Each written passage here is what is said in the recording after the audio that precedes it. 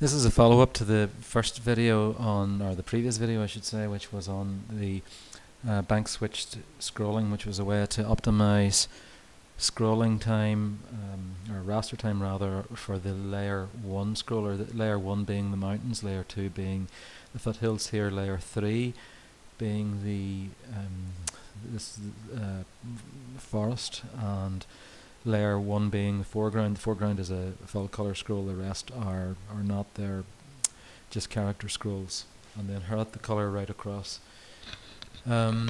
So just before I start, same comments as before about some of these color issues. The color of the fuselage or the body of the plane, it's just an indicator for me during development. It's got nothing to do with the finished game. It won't be there in the finished game. It's just so that I know the forward airspeed for my various tests that I perform. And this little split or flicker here in the airspace indicator, again, that's just an artifact of these visualizations in the border. It's not a bad programming or anything like that. So right, with that out of the way, yes. So previously I had described how we used double buffering or bank switch scrolling, whichever way you want to describe it, to reduce the raster time to scroll layer 1 from, it was something of the order of 40 pixels down to, raster lines or pixels deep, whichever way you want to describe it, down to something of the around about 7 or 8 raster lines deep. And that was done by spreading the heavy lifting of the software scroll across all of the increments of the hardware scroll, which is the smooth pixel by pixel scroll. Now that's fine for something that never scrolls faster than 1 pixel per frame, which is the case with these mountains in layer 1. However, everything else in the rest of the parallax moves faster than that. And you always have to think of the worst case scenario, or the highest load scenario, which in this case is full forward airspeed, and that translates to 8 pixels per frame for the full color scroll in the foreground. So there's no opportunity. There is actually no pixel by pixel scroll for the layer 4 in the foreground when it's going that fast. It's 8 pixels per frame. So as I say, there's no opportunity to distribute the load of the scrolling across those across the hardware scroll, because it effectively doesn't happen. The hardware scroll is just an endless software scroll, and that's the condition that I'm actually showing here. So that's it at full load. So it's actually split into 2 parts, the layer 4 scroll. It has the bulk of it, or sorry, the character component of it is this white bar here, which fills up this is a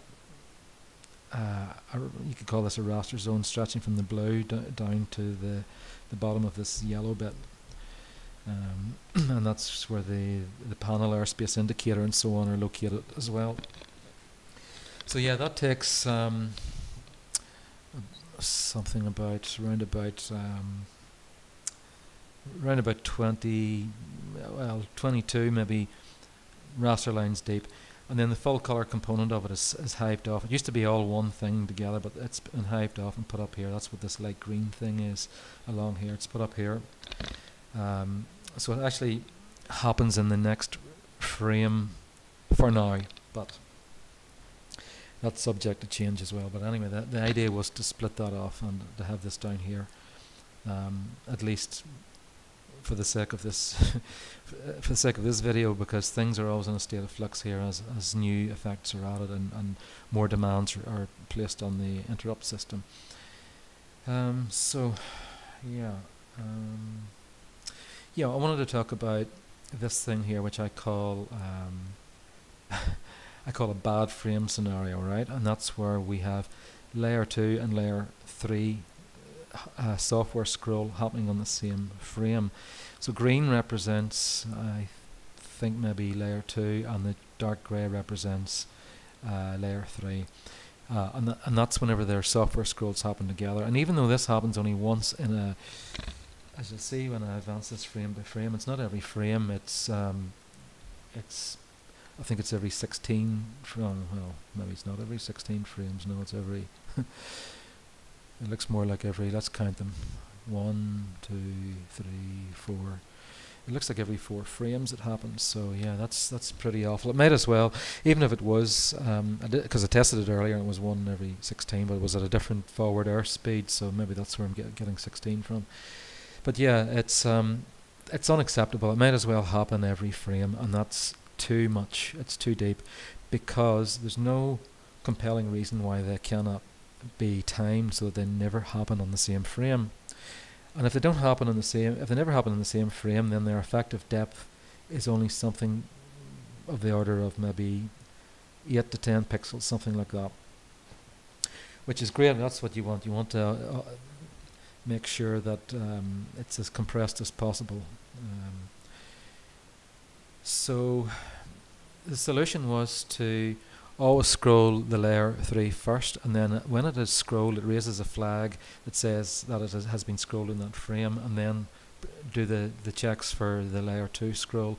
And it only does a software scroll for layer 2 if that flag has not been raised. If the flag has been raised, it then waits until the next frame and does it. And this actually works pretty well, as I'll show you in a moment, without any jerkiness. So that's the, you know, that's the bad way of doing it, where you have this bad frame issue, right?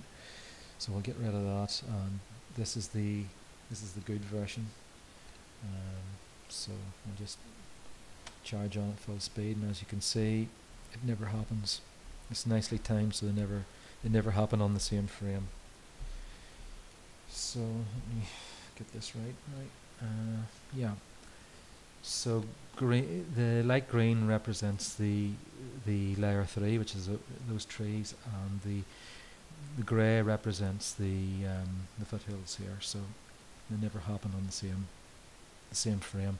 So that's another optimization for the scrolling, to save the amount of raster real estate used by scrolling at full load. Now, just, you may have noticed these bars here, these little lines. Those lines are where the non-maskable interrupt interjects and does its work. Now, I don't really want to talk about it in this video because it's the subject of one of the future videos, all being well, that I plan to bring out in the very near future. I want to do an article on the non-maskable interrupt and its utility in games, and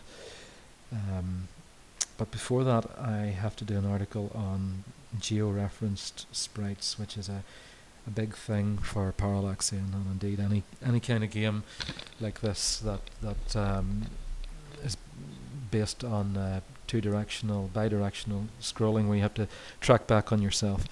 And also there's parts of it, there's to be a gameplay video that some of this is going to impact on as well, so I don't want to spoil all that, but I can say that this is used to play the sound effects, and it's also used for some sprite multiplexing,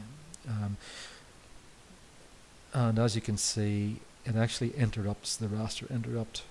So we have an interrupt interrupting an interrupt. It's the non-maskable interrupt that takes precedence over the IRQ, and the IRQ is the basis of the raster interrupt. So that's how that works. But again, that's the subject for another email. I'll maybe just yeah, I'll just stop on that cliffhanger.